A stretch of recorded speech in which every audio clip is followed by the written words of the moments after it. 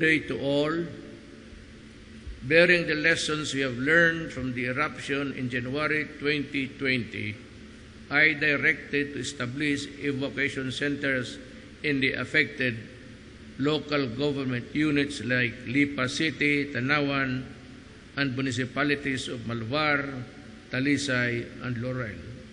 After 2 years, we are finally here, marking the completion of this facility that can house 150 families or 600 individuals during calamities.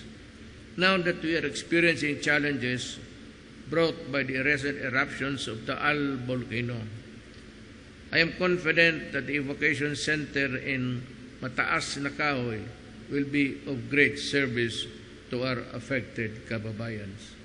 I commend the people who have worked hard to complete the center with a strong sense of urgency. This would not have been possible without your passion and dedication. Kayong lahat na nagtulong-tulong dito.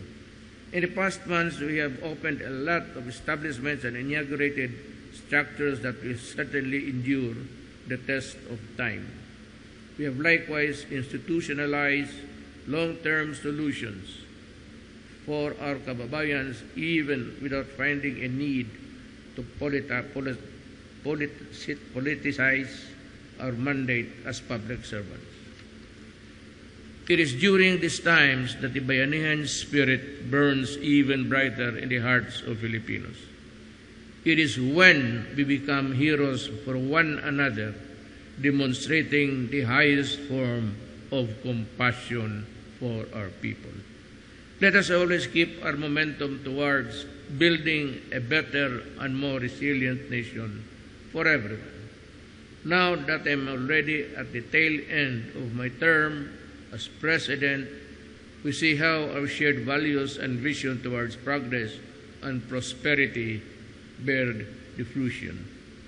With our strength and solidarity, we can overcome all the forms of trials and problems that test our character.